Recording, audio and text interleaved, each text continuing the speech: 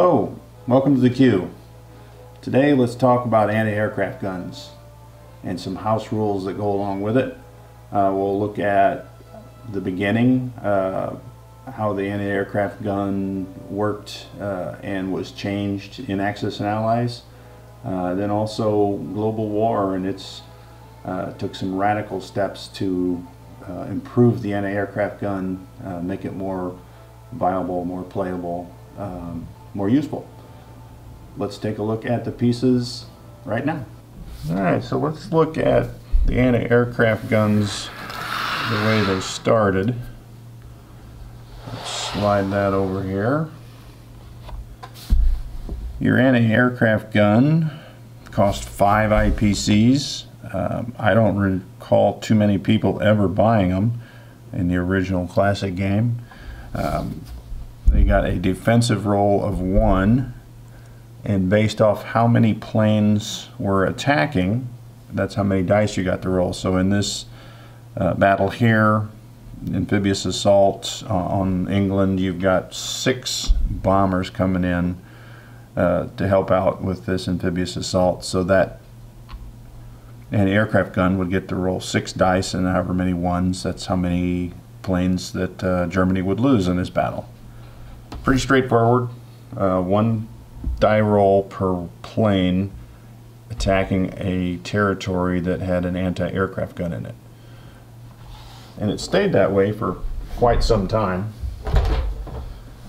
until they came in with a stand-alone anti-aircraft gun. 5 IPCs.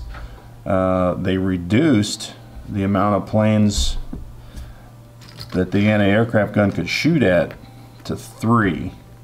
So if you had 3 coming in, 1 anti-aircraft gun, let's put a British out there, you would get 3 dice at 1. Even if you had 4 coming in, you'd still only get the 3 dice at 1. You still, however, with the facility in there, on a strategic bombing raid, you would get 1 dice per plane. So that doesn't change for the facility, and including the 2 facilities that were added, the naval base, the air base, the industrial complexes, whether it was minor or major, 1 dice per attacking plane. Pretty straightforward.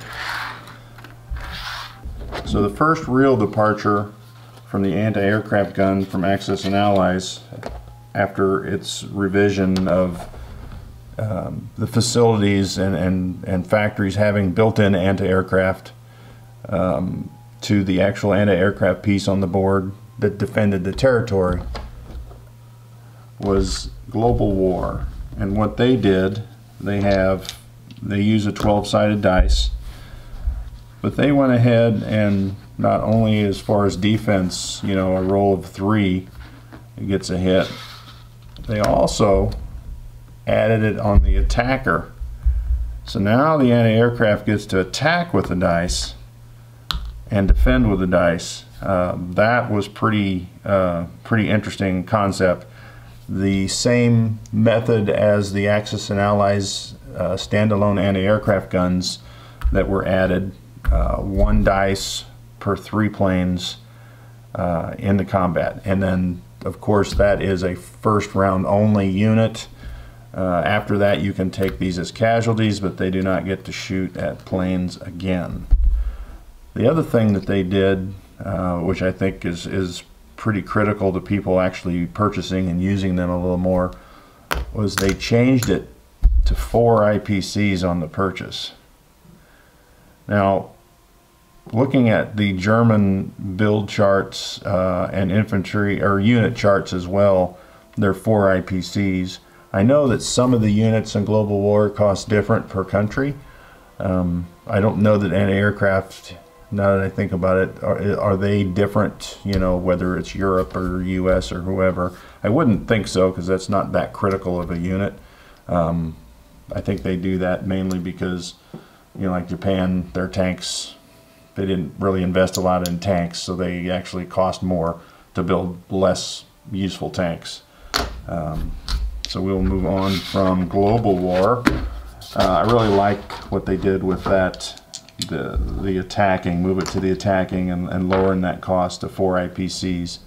The Academy Edition, it's at 5 IPCs, and the anti-aircraft only gets to fire 1 dice per anti-aircraft gun.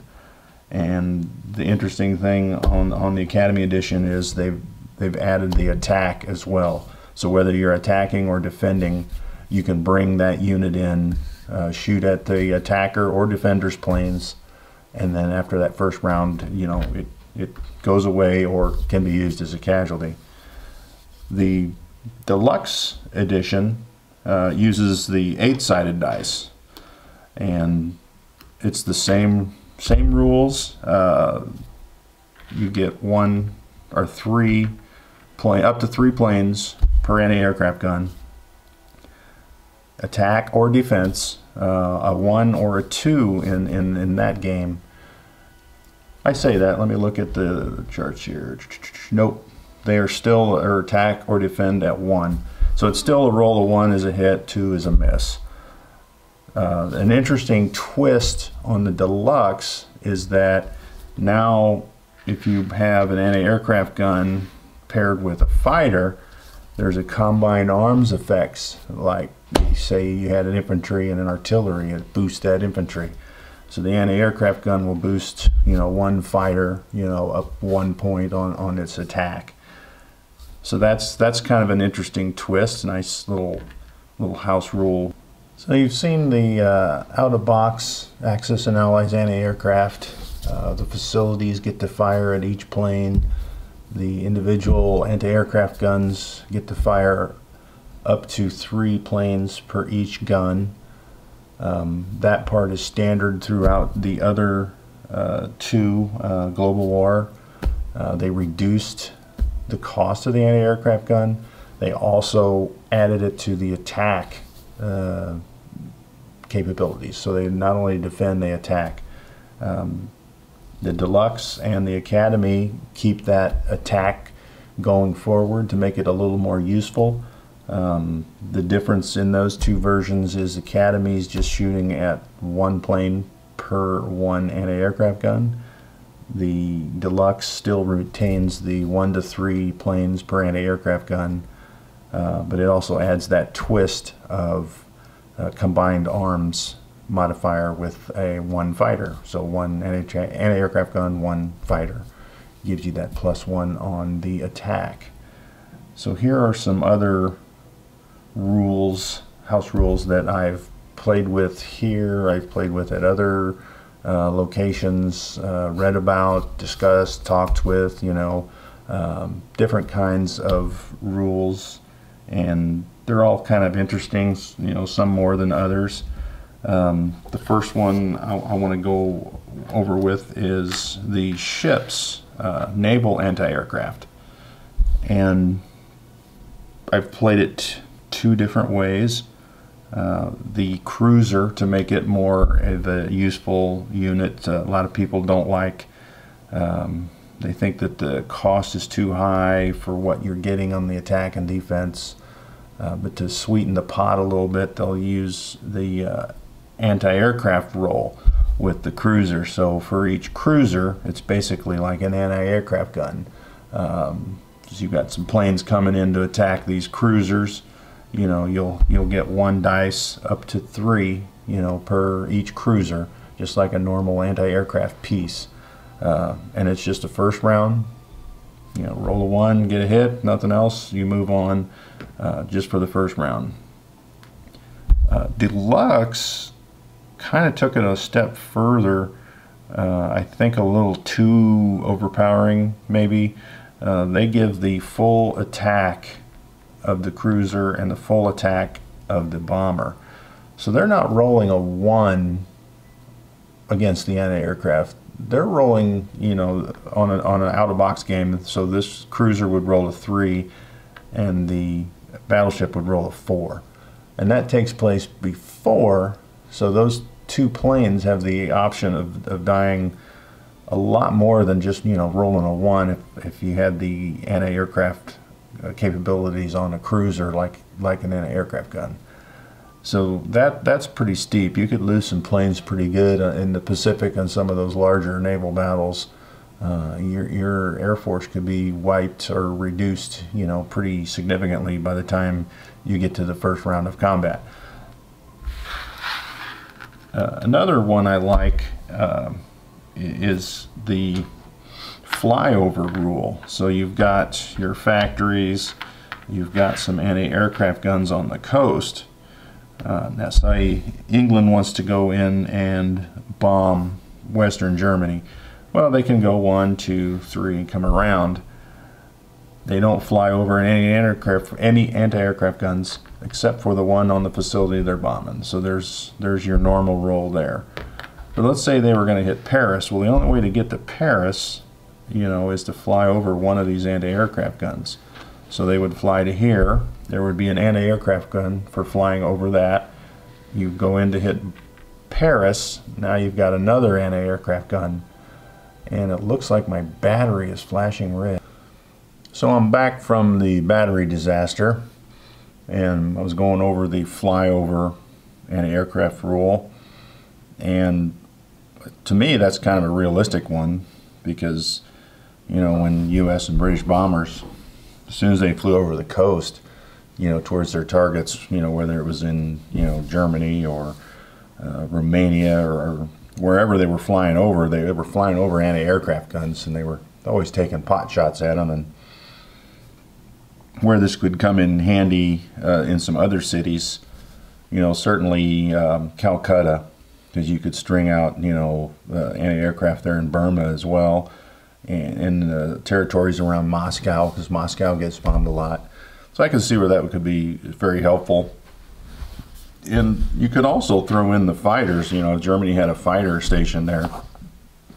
They could intercept, but that would be a plane house rule, and we're talking about anti-aircraft guns.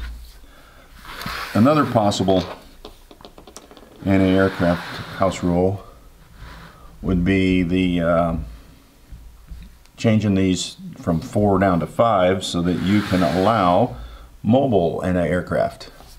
And they could come in at 5, and you wouldn't want to make them the same as a tank, because who would buy that? But the premise would be you'd have to be using the rules such as Global War or the Deluxe or Academy, where the anti-aircraft get an opportunity to participate in attacks as well as defense. That would make this a viable option, and especially with some mobile anti-aircraft. You could move, Germany, I can see that being useful. Maybe not so much Japan, but maybe the Allies as well, in some different locations on the map.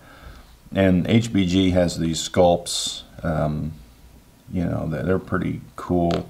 They don't have sculpts for every country, but depending if you were going to use it or not, you'd have to designate or paint some for the other countries that might participate. I mean, I wouldn't see Russia having a need for that unless they were actually going on the offensive, and by that time usually that game's over if that happens. The last house rule version is kind of a damage version, and I'm setting out some dice from the different games. The damage version kind of comes from a house rule for strategic bombers, where they can take a hit like a battleship and get damage. And I've played that in some different types of games over the last couple of years, and it almost seems like that's a little too much, because you can never really shoot one down. Which isn't, that kind of goes against the historical reasons, but if you add a damage roll, so say it's one more than what the roll is to be, like on a 6-sided dice, a hit is a 1. Well, if they roll a 2, then that would be a damage. So the same with, That figures I twisted the dice. Same on the 8-sided dice, you know, a 1 or a 2. Now, on global, it already is at 3 for a normal anti-aircraft roll. But to me, to go to 4 for damage would be too much. So I think I would back that one down to a 3 to take the damage. And really the 2 might be too much for that. You could add an additional roll. If you roll a 2, you get damage. Then you roll it again. 1, 2, 3, it's damage.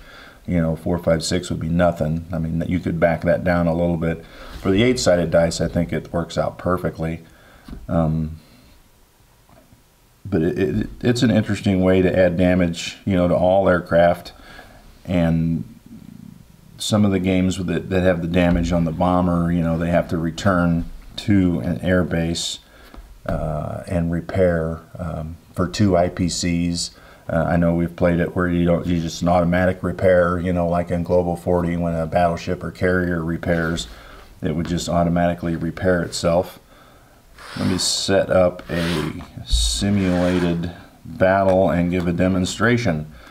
And I'll probably just pause it and set that up, and we'll come back to it. Okay, so the fictitious battle is set up. We've got 2 strategic bombers doing a strategic bombing raid on London, as it should be. And then we have 4 infantry, a tank, and an anti-aircraft gun, along with 3 strat bombers attacking the French and British in Normandy. And their defense is an infantry, artillery, anti-aircraft, and 2 fighters. So your first roll, and this is you know, is the 6-sided dice, you know, basic Axis and Allies, you know, what you're using, but the same mechanics would work for the 8 or 12-sided dice, you know, in various games. Just adding that 1 for damage. So the strategic bomber attack in London, England rolls a 3 and a 2. Well, a 2 is a damage. So the damage bomber cannot participate in the attack. Must land at the nearest available friendly space. So that would be Holland, because that would be 1, 2. So that goes back. He goes on to continue to bomb that. That step's over. The next, the battle in Normandy. The German anti-aircraft rolls a 2. So now your option for that fighter, and you could choose either one of them, would be Paris if you still had it, or southern France. So you could move, you know, 1 away. Now they're the defender, so technically they could fly 4, but you got to go to the closest, which would be Paris or southern France. So France returns fire and gets 1, 2. So there's another damaged plane, which goes back to Holland.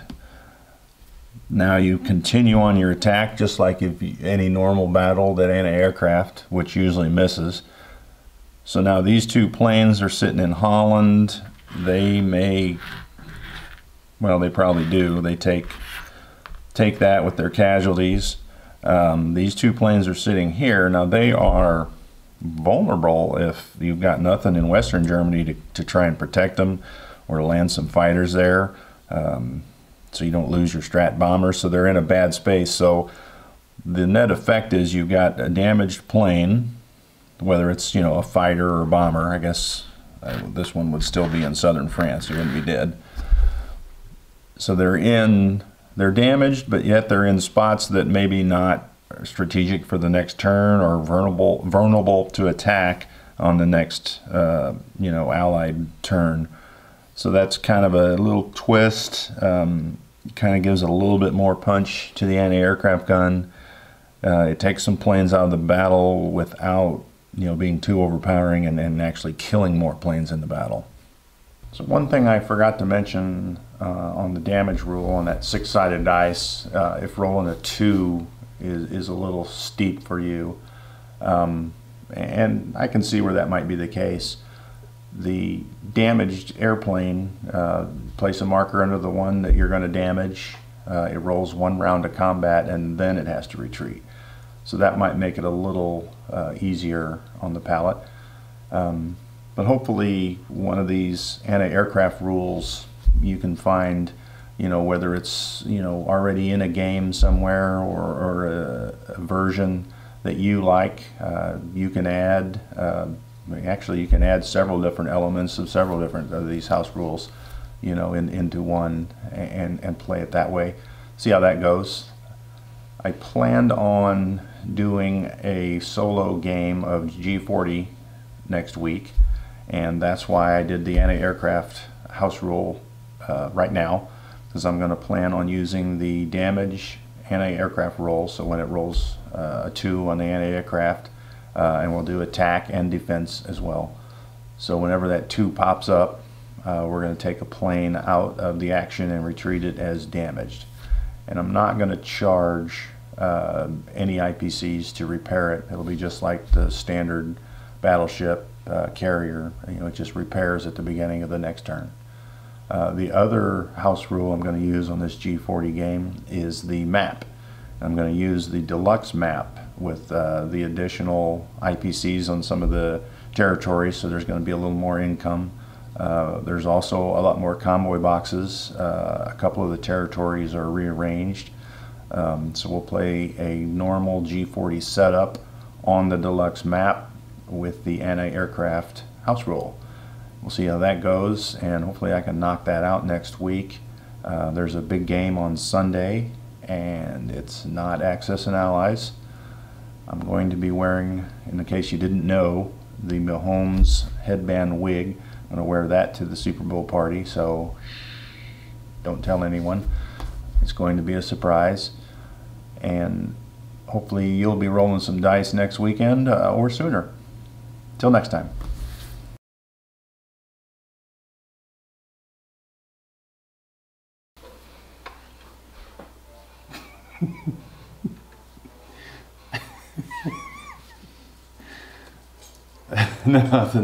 Nothing's happening. Go on, get out of here. Go back. She must think something's up. Oh, are you gonna do that? Come on. Stay focused. Hello. Welcome to the queue. Oh, come on. It's surprisingly warm in this hat. Wig. No, come on. Say hello to the board. Nice. There's the camera. All right, now beat it. You bother me. Oh, put that thing over here so I can see what's going on. No, don't go upside down. What the hell's up with that? Differentiation. I just blew that word, so let's scratch that. Craft gun. And it looks like my battery is flashing red. That sucks. I'm gonna have to finish this later. Dang it.